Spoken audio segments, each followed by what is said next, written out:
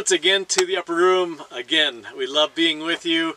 Hope you're getting a lot out of our walk through the upper room together. I want to take you back to World War II, and when it came to Paris, there was a gentleman in Paris by the name of Pablo Picasso. Does that ring a bell, that name at all? You know, have some chime go off in your head. The great artist who actually grew up in Spain had moved to France, was in Paris, and it was a dangerous time, as you can imagine, to be in Paris. Not only that, the Germans believed, he even then was famous, they believed that his artwork was just degenerate. They had no appreciation for it whatsoever, and so it became commonplace for people in Paris to be pulled aside and have their papers checked, to be interrogated, for their homes to be broken into. Wow, it's starting to sound like modern day America, isn't it? Anyway, Pablo Picasso was one of those people that the Gestapo would break into his house from time to time. And I read this story and I want to relate it to you. It's just so intriguing. So it was 1937 when the Gestapo banged on his door and came into his flat, came into his apartment, and started searching the apartment.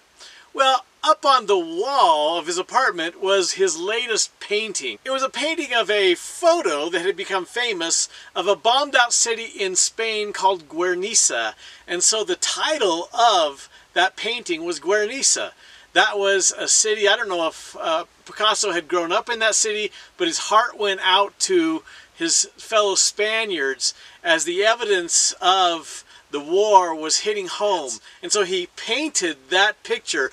And when the Gestapo came in, I can't even fathom what that might be like, to be interrogated, knowing that you could be drug off to a camp or to jail. And they looked up at the painting, and one of the guys in the Gestapo looked at it, pointed at that painting, and he said, "Did you do that?" And I was trying to put myself in that situation, and I think if I was Picasso, I'd say, you know, I'd stumble and stammer around and say, well, you know, it's just a little nothing, no big deal. Instead, Pablo Picasso, he looked right at the guy and he said, "No, you did that." Can you imagine the guts that had to take to say that to this guy from the Gestapo? I don't know that anything happened to him right after that, but what I love about that story is how unconventional his approach to dealing with the Gestapo was. Most people would just cower and say nothing or mumble. He just unashamedly pointed out the fact that they're the ones destroying the world. And so we're going to talk about this concept today, as you can tell by the title of our message, Unconventional.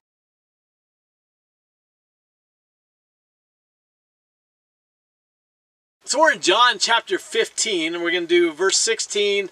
We'll wrap it up with verse 17, but we're going to focus really on one verse, John 15:16. Let me read it to you, and it may fly under the radar for most of us, the unconventional thing that is happening here, but we're going to talk about that. And in this verse, we're going to deal with the question, what is unique about a follower of Jesus? All right, there's probably a lot of things that are unique, but there's some specific things that happen in this one verse where Jesus speaks to his disciples that really shows that there's some uniqueness about the people who follow Jesus, give their whole life to Jesus. So if you will, join me as I read from verse 16 and we'll finish up with verse 17. Jesus says, "You didn't choose me, I chose you. I appointed you to go and produce lasting fruit, so that the Father will give you whatever you ask for using my name." And then verse 17 wraps it up, a command that once again we hear, "This is my command, love each other." Okay, so we're going to come up with three phrases I'm going to give you that'll help us understand the unique traits of people who follow Jesus. And the first one is what we're going to call humble pie. Humble pie. Have you ever had a piece of humble pie?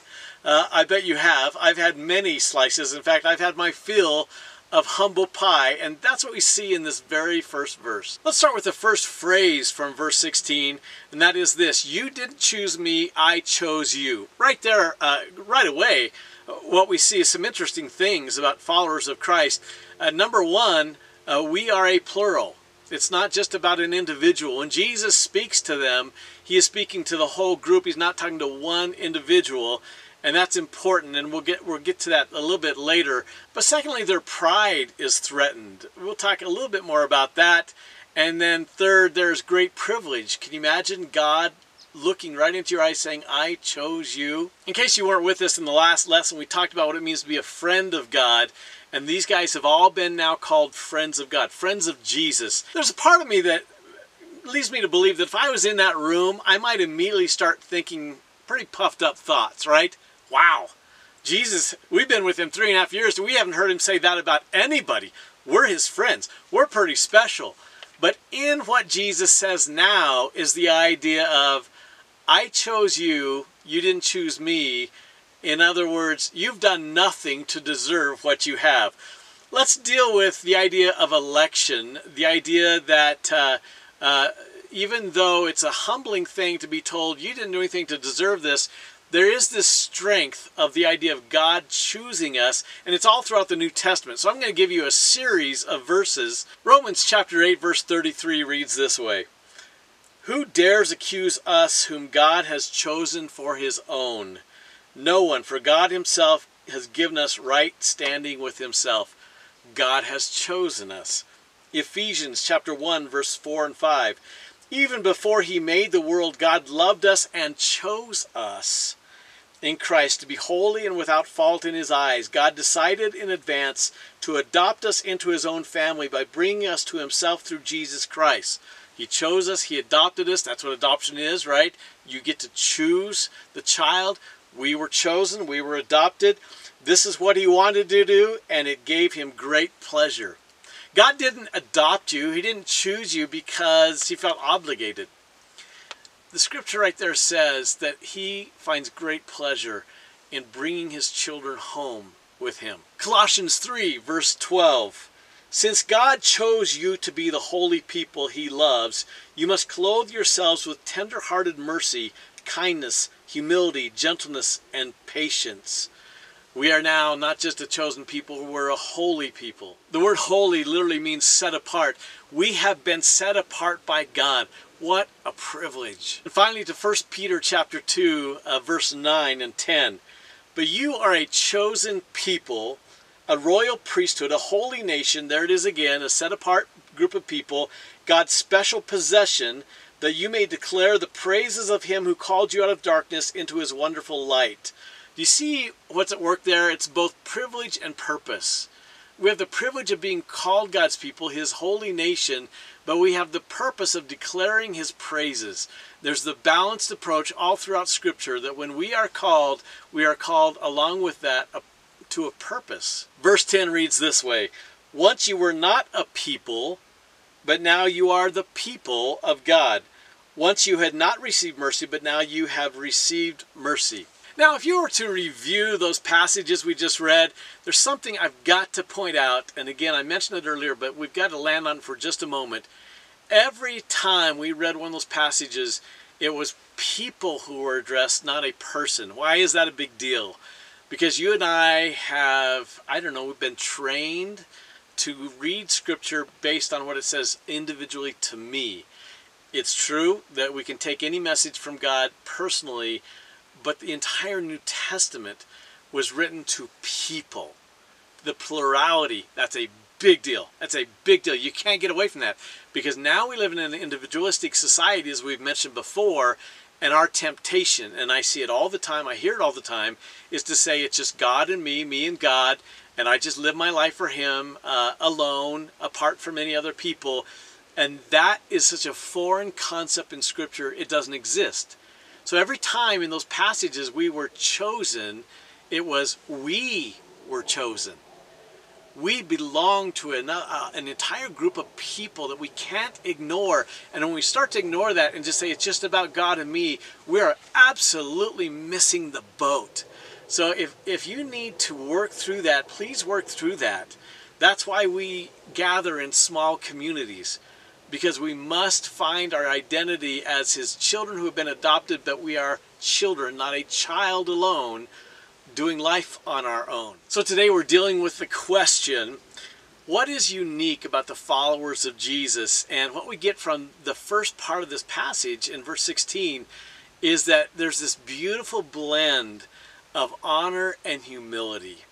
Honor and humility, they go hand in hand, which really doesn't work out well in this culture. If I'm honored, then I think I'm something special and I'm better than other people.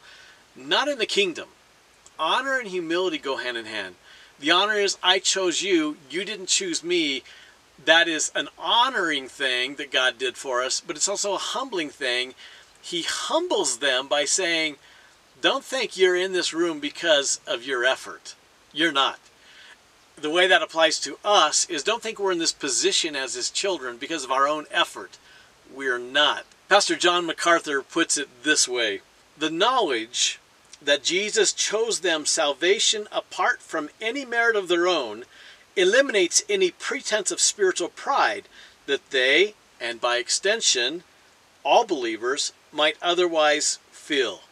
In other words, when he says this, I chose you, what are you so proud of? What are you so full of yourself about? So Jim Collins wrote a book entitled Good to Great, and what he was trying to research and explain to people are the details involved when a business goes from a average to good business to a great business. I've quoted him before, but I love what he found out. And what he found out was, essentially, these companies, these businesses, these organizations went from good to great because of one factor, and that was the CEO, the Chief Executive Officer, the leader of that organization. And what he found to be true of all of them was really intriguing. Now, you would think that what he would find would be that these organizations are led by, somewhat narcissistic, full of themselves kind of men. That is the exact opposite of what he found. In fact, let me read to you what he says about what he shockingly found that most of us might find hard to believe. So here's exactly what he says. These CEOs are not the charismatic, ultra-confident figures you would expect. Instead, they are humble, avoid the limelight, never rest on their own laurels, and continuously try to prove themselves. They would instinctively deflect discussion about their own role. When pressed to talk about themselves, they'd say things like, I don't think I can take much credit for what has happened. We were blessed with marvelous people. We noted the presence of gargantuan ego that contributed to the demise or continued mediocrity of a company. And so it's just the opposite. So when we say there's this beautiful blend of followers of Jesus that has to do with being honored, but being humble, these people who are leading these organizations that go from good to great, as far as Jim Collins could understand, were humble people. It's not just Jim Collins that found this to be true. Simon Sinek, the New York Times best-selling author, wrote his book and entitled it, Leaders Eat Last. You get the point, right? Real great leaders. Well, they're following the picture of Jesus. They don't know they are, but the greatest leaders are humble men, is what Sinek says. He tells of going to a conference where the Undersecretary of the Military was speaking. Actually, he was the former Undersecretary. The year before, he had spoken there as the Undersecretary of the Military. Now he was just a citizen, but he was still speaking. They still wanted him to come back and speak again. He's speaking to this huge room of attenders of the conference. He paused for a minute in his speech and reached down and grabbed a cup of coffee and took a sip. Interestingly, he looked at that cup and took another sip, and then he put it back down, and then he went off script. And when he went off script, something amazing happened. He said something like this. You know, he said, last year at this time, I spoke at this conference as the Undersecretary of the Military. He said, when I traveled here, I flew first class. And when I arrived at the airport, someone was there with my name being held up on a board, and they had a limousine for me to get into and ride to the conference. When I got to the hotel, somebody had already checked into my room for me, just handed me my keys, and I went into my room. When I got up to speak on the podium, there was this beautiful ceramic cup out of which I sipped coffee. Now I look down and there's a styrofoam cup. He says, when I traveled here, I traveled coach. When I arrived at the airport, nobody was there to pick me up. I had to rent a car. When I arrived at the hotel, nobody had checked in for me. I had to check in for myself. And now here I am before you, and I'm sipping coffee out of a styrofoam cup. Now I want to quote what he said next. It occurs to me, the ceramic cup they gave me last year, it was never meant for me at all. It was meant for the position I held. I deserve a styrofoam cup. This is the most important lesson I can impart to you all. All the perks, all the benefits and advantages you may get for the rank or position you hold, they aren't meant for you. They are meant for the role you fill. And when you leave your role, which eventually you will, they will give the ceramic cup to the person who replaces you, because you only ever deserved a styrofoam cup. Isn't that great? Well, what a way to understand humility. You know, the perks you're getting, it's because of the role you're playing, is the idea. We get perks because of the role we play as children of God. Now, this undersecretary says you'll move out of that role and you'll be back to what you deserve, a styrofoam cup. Here's the great news I have for you. You and I we don't have to be moved out of the role of child of God. But yet we still deserve a styrofoam cup. Because you know what? It's a humble life Jesus has called us to. Honorable? Yes. Honorable but humble. A beautiful, beautiful mixture and blend of a follower of Jesus. So the first phrase that comes to mind for me when Jesus addresses his disciples is a slice of humble pie. We're going to stick with that food theme. And the second phrase that comes to mind is the proof is in the pudding. Have you ever heard that phrase before? I've heard it my whole life. The proof is in the pudding. I looked at the origin of that phrase. And you know what I found out that surprised me? That's not really the phrase. That's a morphed phrase. So I thought the phrase, my whole life, I thought it was the proof is in the pudding, but the phrase is actually the proof of the pudding is in the eating. That makes a lot more sense, doesn't it? I never understood the proof is in the pudding. I've been searching proof for inside pudding my whole life, and I'm going to keep trying, I think. But the word is actually, the phrase is actually, the proof of the pudding is in the eating. That is, what it means is, you can look at pudding, you can talk about pudding, you can see pictures of pudding, you can smell the pudding, you can put the pudding in the refrigerator, but until you eat it, you don't really know what that pudding is truthfully tasting like, right? It is an idiom, or it's a phrase that basically means this. Proof is a verb meaning to test. The more common meaning of proof in our day and age is the noun meaning the evidence that demonstrates a truth. The evidence. The proof is in the eating of the pudding because that's when you have evidence of truth. What is this pudding really about? I take you back to verse 16. I appointed you, is where it starts out again. He says, I chose you, you did not choose me. A little bit of a humble pie there, but we're still honored. And now he says, I appointed, that word means literally, I set apart. I set you apart.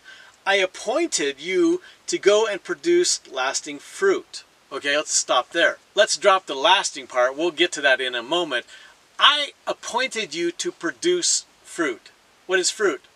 Fruit is the evidence of life. It's what it is. It's the eating the pudding and saying, this is really what the pudding's about. In other words, the culture can take part in who we are and find out the truth about who we are based on their interaction with us. So what Jesus is saying is that if you are really my follower, it'll be obvious to everybody. Because they're going to test you. And they're going to take a taste of you, literally. And they're going to understand exactly what you're made of. Now, we live in a time, again, when so many people inside the church say things like, well, my faith is private. I've done memorial services for people where I've sat with the family and that's probably one of the most common things I hear. Well, you know, Daddy's faith was real private. You know, my husband's faith was real private. It was very personal. So nobody really knew about it. Jesus says, nah, no. My followers, it's obvious. People are going to sample your life. And it's obvious that there's evidence. Fruit is evidence of a life that comes not from ourselves, but from God. I take you back to John 15:5. Once again, I am the vine, you are the branches. Apart from me, you can do nothing. Humbling, yes, but it's the reality. The fruit that we bear is because we are connected to Jesus. His Spirit lives within us, and He produces evidence to the world. The easiest connection, obviously, is the Galatians passage, which says the fruit of the Spirit is love, joy, peace, patience, kindness, goodness, gentleness, faithfulness, self-control. You know, all those things are evidence of life. That's not what others have in their life, those who don't have the Spirit of God. Are you starting to see how unconventional it is what Jesus has said to them? First of all, it's unconventional in the sense that I chose you, you didn't choose me. That was something that was so uncommon in that day and age. Disciples went and chose rabbis. They interviewed them and they said, I want to follow you. Not in this case. Unconventionally, Jesus says, no, I choose you.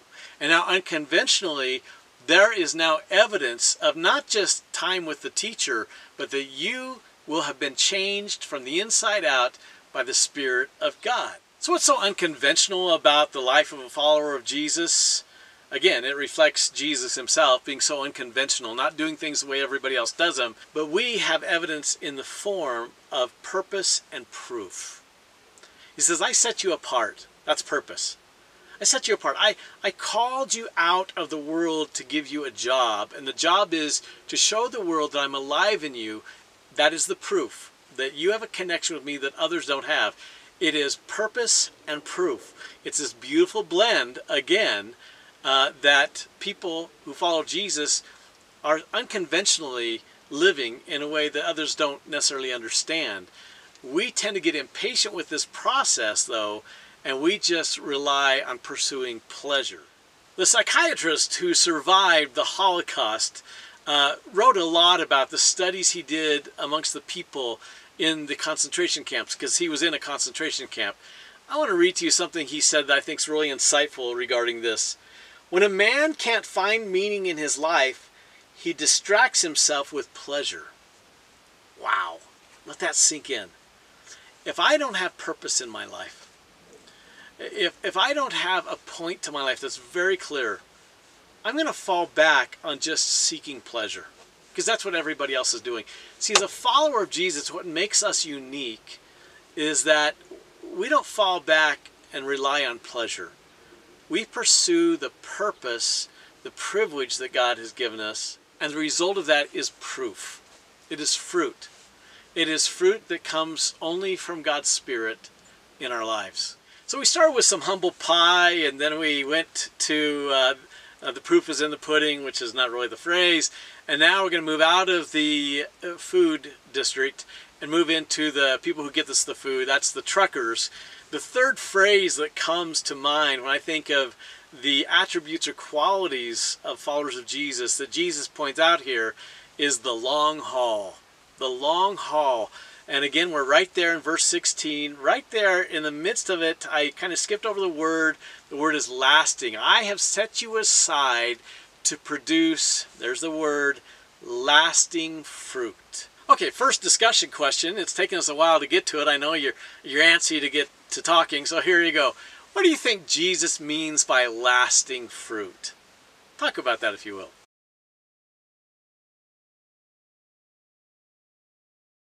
I haven't told you where we are. You don't know exactly where we are, but you know the setting now, don't you? We are at Antelope Hill Orchards. We just found this a few weeks ago. You know, we love this time of year to pick fruit. We love to pick peaches in particular. And it's so vital to us that we get to do this. On the years where we have a freeze and the peaches don't come out, it's so disappointing. Well, we were up here last week, and when we're done here, we're going to pick some more fruit and eat peaches like crazy, because the time frame that we have to pick these peaches is so brief that we do all we can to eat as many peaches as possible in as many different forms as possible. So that's why we're here. These peaches are incredible. Now, I've never had a Georgia peach, to my knowledge. I've heard, you know, they're famous, but I happen to know a Georgia peach, our daughter-in-law, and if I remember right, I think she said that these peaches are at least as good, maybe better than the Georgia peaches. These are incredible peaches on the western slope of Colorado. Here's the problem with them, okay? There's very few problems with them. The only problem is this: they don't last. They don't last. This fruit is amazing. I look forward to it every year. You know, my diabetes program takes a major hit, but it's worth it because there's only about a 4-week period where we can get this fruit, these peaches. The problem? It's just 4 weeks. They don't last. Everything this world tells us to pursue does not last. Look what Jesus says. I set you apart. I appointed you to produce lasting fruit. Not just fruit. Not just evidence that I'm with you, that I'm in you, that you're living for me, that you follow me. But lasting. Things that will last forever. What a difference. Now that's incredible fruit. That is to take part in activities in the kingdom of God that will not end as soon as this world ends. And by the way, this world is going to end. I don't know if you got the note on that. This world's going to end, and it's not because we're driving the wrong cars. It's going to end when he decides it's going to end, and it will end.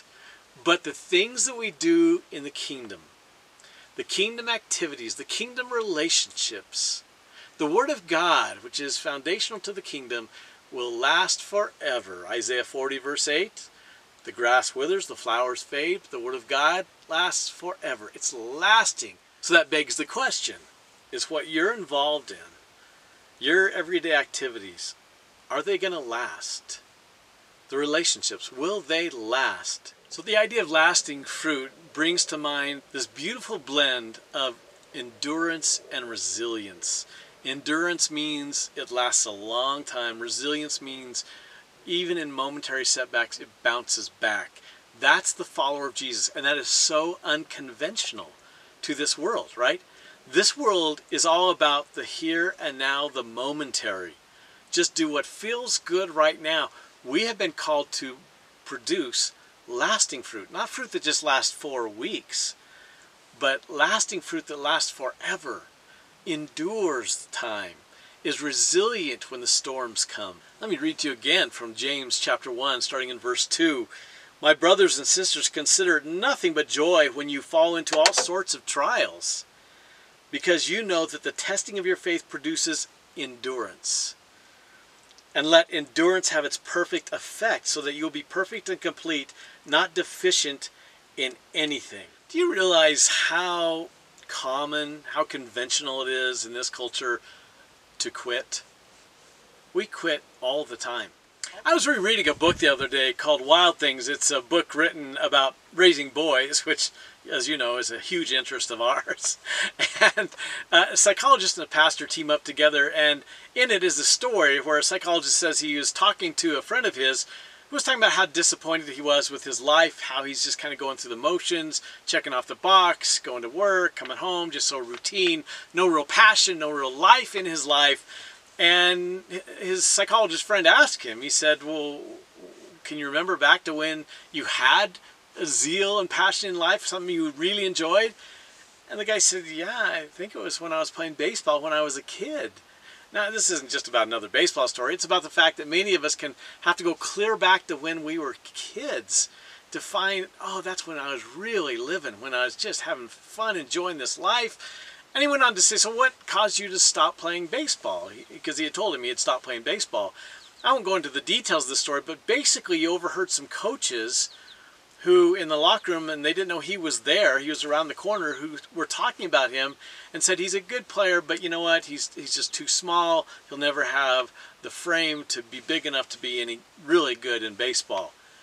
And he heard that, and the psychologist is talking about the fact that we get named when we're young. People say things about us, and we take that on as an identity, and he immediately, even though he was a very good baseball player and loved it, he quit. Because he had heard some coaches say he'll never amount to anything. And he quit when he was 14, and he says, I wish I hadn't. There's so many times, I'll bet you can talk amongst yourselves about how many times you've quit something and you wish you hadn't. If I've known one person, I've known 100 people who wishes they hadn't quit playing the piano. I played piano for like 6 weeks, and I wish I wouldn't have quit. But the point is this: we quit at so many things. We quit at school. We quit at relationships, don't we? We quit at church. Commonly, we understand now that even though in the past the number was 50% of the kids who were going to church as kids said they'll stick with church after they leave high school. 15 years ago, that number went down to 33%, and now I believe it's probably in the teens. I'd guess someplace around 15% of the kids who are part of the church as kids say, yeah, this will always be a part of my life. It's really important. They know right up front, I'm probably not going to stick to this. Marriage. People don't stick to even the idea of marriage anymore. 2/3 of all couples will cohabitate, will live together before they get married, if they do get married. And we have 46% who will get divorced, and on their second try it'll be like 62%. On their third try of marriage, it's 73% of people who get divorced. Now why is there divorce? They asked Jesus that. Remember what he said? They said, well, if we're not supposed to get divorced, if we're supposed to stay one, why did Moses give us a certificate of divorce? And Jesus' response is classic. He said, it was never meant to be that way, but it was because of the hardness of your hearts. We quit on marriage. We quit on so many things because our hearts grow tired and weary. We're bored. We've been offended, right? There are so many reasons why we quit at what we do. Discussion question. I didn't even plan for this one, but I think it's a great time for a discussion question. Talk about something that you quit at some point in life that you now wish you hadn't quit.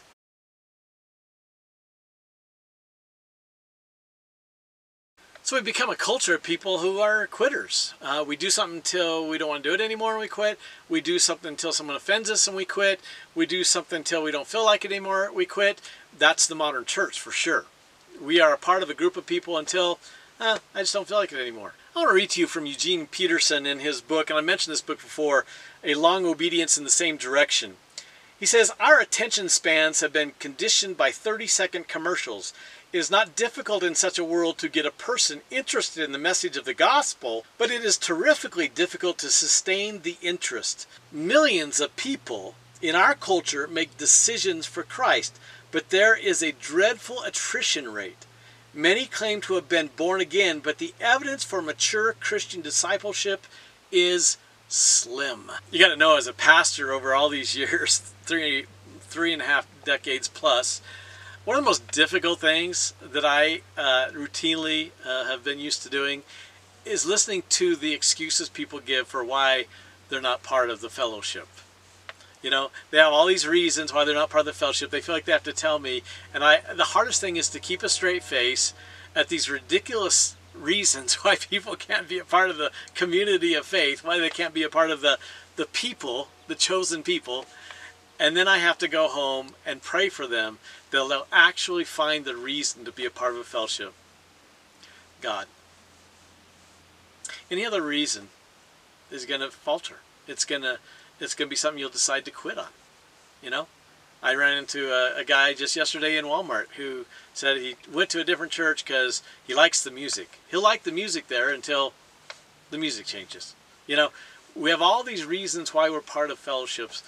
Unfortunately, for most of us, God is not the reason. And so we fall into this thing where producing lasting fruit is not just not common, it's so unconventional that it seldom happens. Okay, let's get to the so what.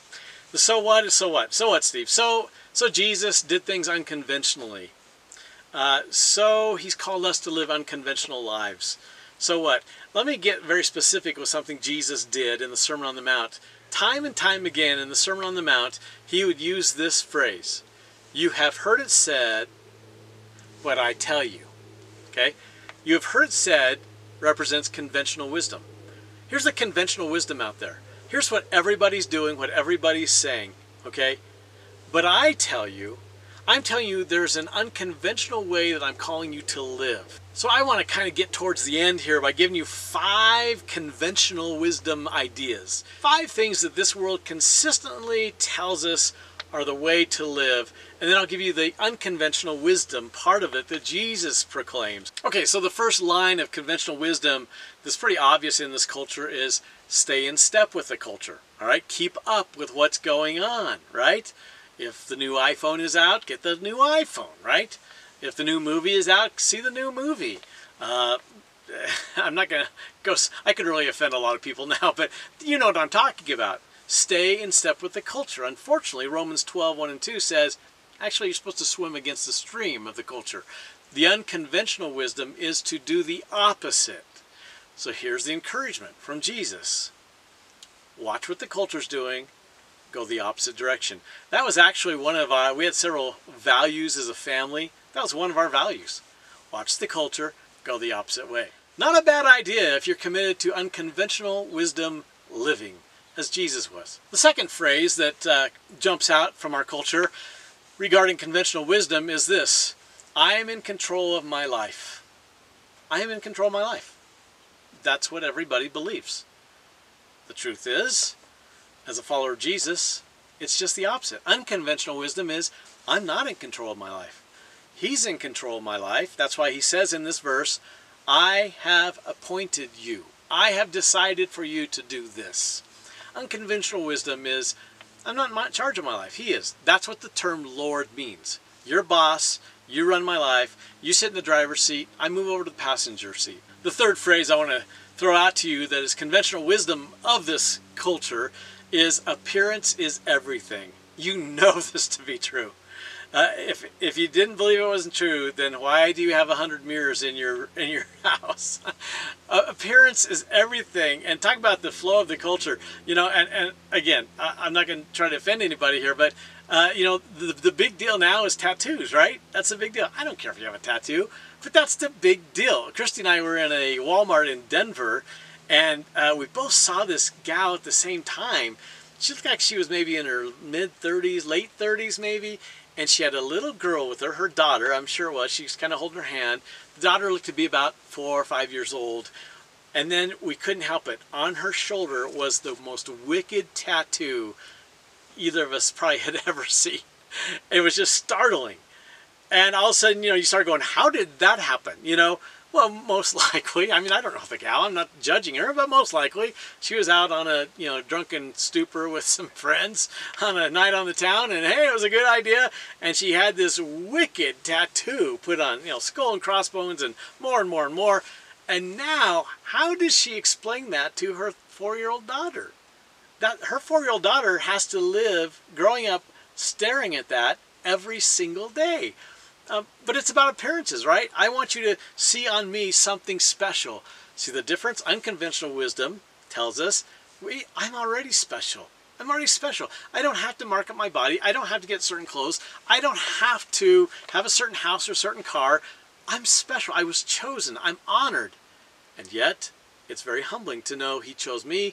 This was not my doing. I tend to agree with Sebastian Maniscalco, the kind of the edgy comedian that says, in talking about tattoos, why would I put a bumper sticker on a Ferrari? Isn't that a great line? The unconventional wisdom for those of us who follow Jesus is that we're building a portfolio of lasting fruit. This will take time. It's not an instant, you know, drawing on my shoulder or my back. It's not an instant purchase of a car.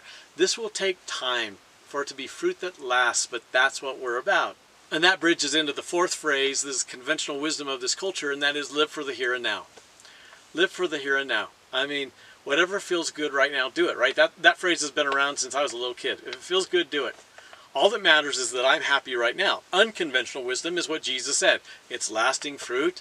It's about a kingdom that will last forever. And we live with the long view in mind. And that's a challenge. How are you doing at living with the long view in mind? What is it you ultimately want to accomplish?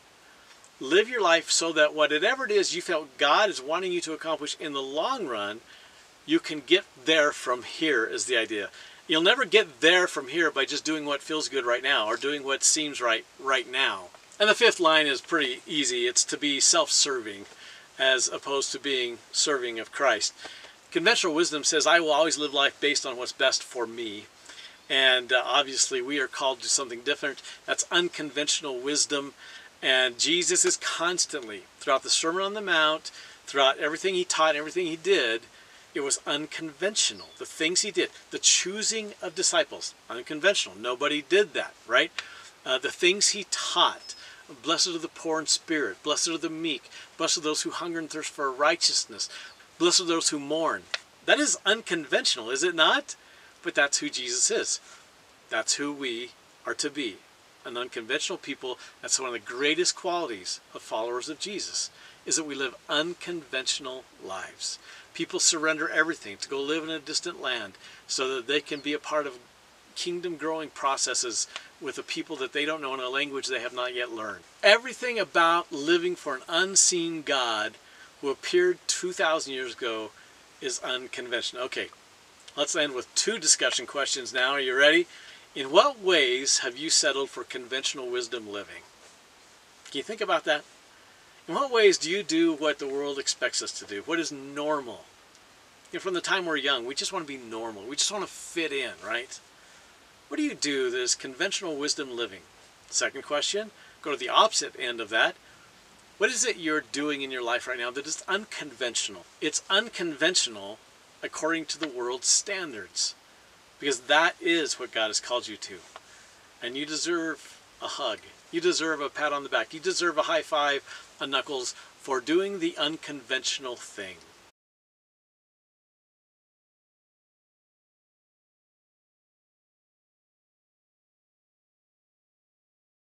Now, before we wrap this up, let me just throw this out there, and this won't surprise you. That is one of the things I love about what we're doing in the upper room. Conventional wisdom says that you drive down the road to a building, you get out, you go into the building, get some coffee, you sit down on a padded pew or chair, you listen to some good music, you listen to hopefully a good sermon, you evaluate it, you shake the guy's hand when you leave, and you go on with your life. That's conventional wisdom for a Christian in this day and age. What I love about what I read in the book of Acts is it's so unconventional. People met from house to house. That's why we meet from house to house. From time to time, they got into a bigger gathering. We do that at the end of the month for those of us in the Montrose churches. We expect people to share their life, to be honest about who they are, to be honest about their needs and their hurts and their pains and their sorrows. We eat together. We do life together. That's not conventional wisdom of Christianity today. It's very unconventional. When I tell people, they ask me, what are you doing? You know, I run into people all the time and say, I haven't seen you for a long time. What are you doing? When I share how unconventional it is, what it is we're a part of in the upper room, most of them, they either, kind of cock their head and go, huh, or they go, oh, cool. We really think it's cool when other people do unconventional things, right? I love that about what we're doing, what God is leading us to do, what you're a part of. We're having so much fun. I hope you're enjoying this. On June 2nd of 2016, a guy passed away. He was 88 at the time. His name is John Robertson McKilkin. You may or may not have heard of McKilkin. He was a Bible college president up until 1990 at, I think it was Columbia Bible College. John met his wife when they were in high school, and they had a wonderful life together. She was a very vibrant, personable person, and they both were kingdom people. They went to, I believe it was Japan as missionaries. And in 1968, they returned back to the States where John became the president of that Bible college. In 1981, they received some really tragic and disturbing news that she had been diagnosed with Alzheimer's. So for the next several years, he tried to help her but maintain his job as president of the college. And as she got worse and worse, she felt so alone when he wasn't there that she would oftentimes walk the mile to the college just to see him and walk back. One night, as he had come home and was kind of tucking her in bed, he noticed that her feet were bloody. And it occurred to him what had happened. She had walked between home and the college so many times to see him that she had blisters that were bleeding. And here's what John said. I want to read this quote to you. He said, "I wish I loved God like that I was desperate to be near him at all times." What an interesting approach. What an unconventional approach, right? Don't you wish that my relationship with Jesus, don't you wish that your relationship with Jesus was such that you would do anything to be near him all the time? As his wife Muriel began to lose her speech, the last words that she could say were, "I love you." And she would say that often to John. Well, John had a decision to make. You see, the college needed him 100% of his time, and his wife, Muriel, needed him 100% of his time. And for him, he said it was really no decision at all. He quit his role as president of the college to stay home and care for Muriel 100% of the time. Now, I don't know if you know the statistics, but they're a little alarming. Statistically, 4 out of 5 men, when they are given tragic news and need to be taken care of, 4 out of 5 times the wife will stay home with them full time and take care of them. It's just the opposite for those of us who are men. 4 out of 5 times when our wives are given such difficult news and need to be taken care of, 4 out of 5 times men do not stay. In fact, they leave. That wasn't the case with John. He did the unconventional thing and he stayed home with her. I want to read exactly what he wrote so that you can understand his heart. It is clear to me that Muriel needs me now full time. My decision was made, in a way, 42 years ago when I promised to care for Muriel in sickness and in health, till death do us part. So as a man of my word, integrity has something to do with it. But so does fairness. She has cared for me fully and sacrificially all these years. If I cared for her for the next 40 years, I would not be out of her debt. Duty, however, can be grim and stoic, but there is more. I love Muriel. She is a delight to me. Her childlike dependence and confidence in me, her warm love, occasional flashes of that wit I used to relish so much, her happy spirit and tough resilience in the face of her continually distressing frustration. I don't have to care for her. I get to. It is a high honor to care for so wonderful a person. So John became a full-time caretaker of his wife Muriel, and when people would ask him, is it hard having to do that? His answer was no. I love Muriel. She is my precious. Pretty unconventional, isn't it? Not for a follower of Jesus, though. As followers of Jesus, we follow the one, the unconventional God, who not only chose us, but served us and had his son die for us. In the name of that unconventional God, isn't it time you and I make sure that we live unconventional lives? I pray that this is a beginning of a whole new outlook on how to live for Jesus. Thanks for being with us.